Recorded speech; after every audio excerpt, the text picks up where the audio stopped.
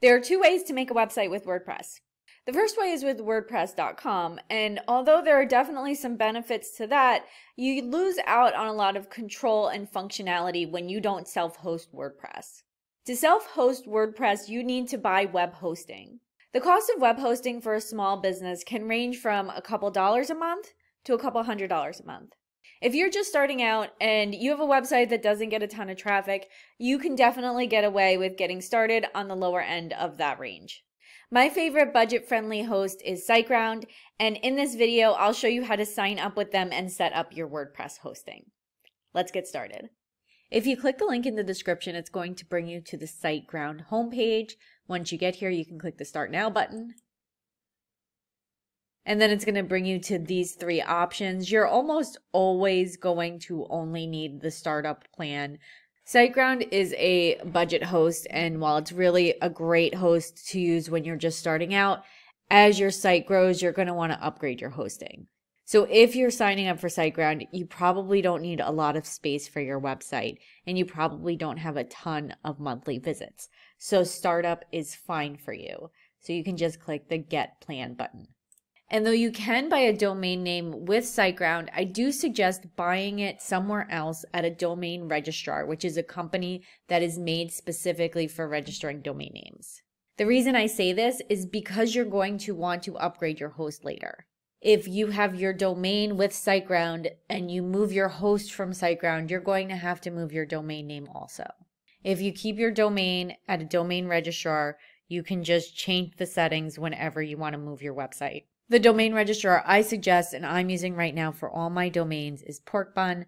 I do have a tutorial for that, so I will put that in the description below.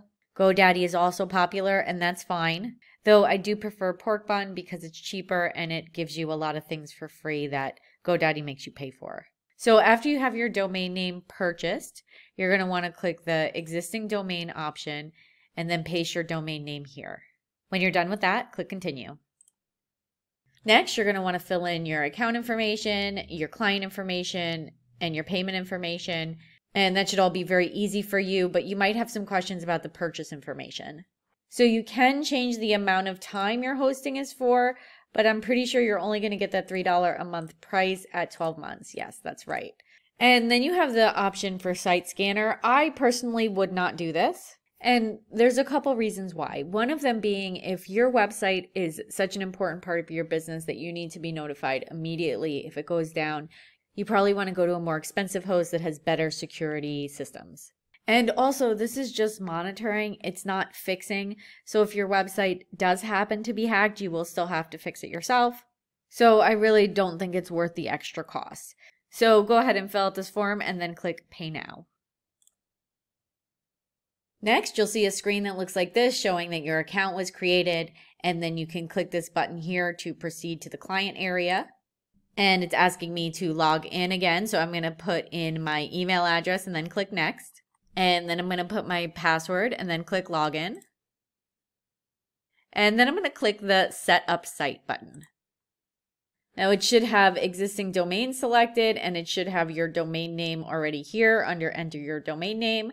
So if this looks good, just go ahead and click Continue. And we are starting a new website, so we are going to select that. And we are building with WordPress, so we are going to select that also. Next, put in your email address and password. This is going to be to log into the WordPress part, the admin WordPress part of your website. And then click the Continue button. Now it's offering you Site Scanner again. We are still not going to add that, and we're just going to click Finish. And now it is creating your website. It says it should take less than 2 minutes to complete. So go ahead and wait for that. And when it is done, you should come to a page that looks something like this. Now the next thing it's asking you to do is point your domain name. This is something that I usually wait to do until after the website is completed, so nobody goes to your domain name to see an incompleted site. But it is something I want to show you in this tutorial, so I am going to show you how to do that right now.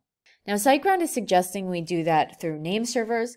I don't like to do that because I want to keep all the settings at the domain registrar. When you just set the name servers, you're going to have to do your settings at SiteGround. And just like I said earlier in the video, when you move your site to a different host later on, it is going to be a pain in the butt if all your domain settings are at SiteGround. So what we're going to do is point your A records at your domain name to your website server. That sounds scary, but it's not. I'm going to show you how to do it very easy. So click Site Tools, and then where it says Site IP right here, select that and then copy it. Then sign in to where your domain is registered and find where it will let you change your DNS settings.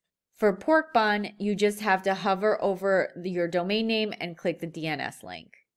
Scroll down, and if you see any other A records down here that says type A, delete them by clicking this garbage can icon and then clicking OK, and do that for both of those.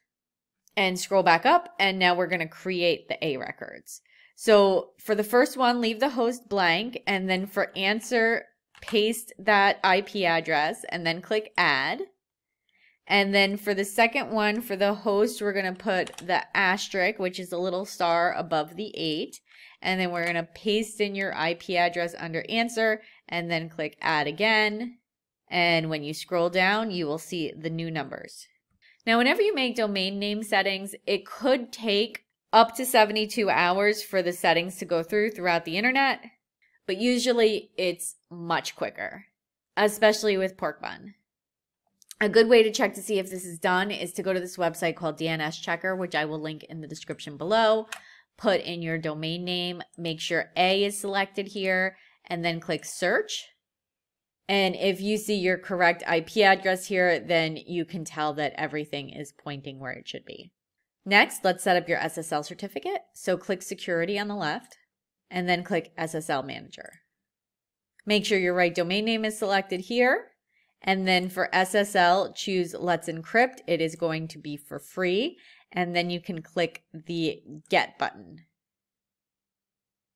When that's done, you should see a confirmation message that looks like this. But we still have to do a little bit more to make sure your website is connected to SSL completely. So click HTTPS Enforce on the left side, and then switch on HTTPS Enforce by your domain name. And we also need to do this in your WordPress backend. So that's great timing because I wanted to show you how to log into your WordPress backend from SiteGround anyway. So to do that, let's go back to my account. So click this Go to My Account link on the top left. And when you do this, you might have this walkthrough, but this isn't how it usually looks when you sign into SiteGround. And I want you to get comfortable with how it's actually going to look when you sign in here on a regular basis. So I'm just going to close out of all of this. So this is what it should look like when you log in. So to log into WordPress, in the Websites box, click the Manage button. And then next to your domain name, click the WordPress admin link. SiteGround does give you a WordPress setup wizard that you can do if you'd like to, but I'm just going to click Exit Wizard. And there you go. Now you're in your WordPress admin. So to do the last thing we need to do to set up SSL, click Speed Optimizer, and then click Environment.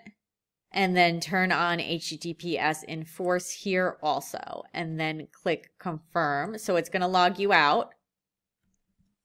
Now to log back in your site, you can either do that right here with the login credentials you made when we set up WordPress, or you can just go back to your SiteGround account and then click WordPress Admin again. And of course, you do have to build your site now with WordPress, but after you do build your site, to view it, you would hover over the site name next to the home icon on the top left and then click Visit Site. And if you look at the address bar in your browser, you will see that your domain name is there and you have the little log icon that shows that SSL is hooked up and your website is secure. And that's it. You have WordPress website hosting set up with SiteGround. If I was helpful to you, please don't forget to like and subscribe. If you have any questions, feel free to comment below. If you're building your own website, make sure to check the description to get your free download of my 9-step roadmap to DIY your first website. It'll guide you with everything you need to do to make and launch your website from start to finish. Thanks so much for watching.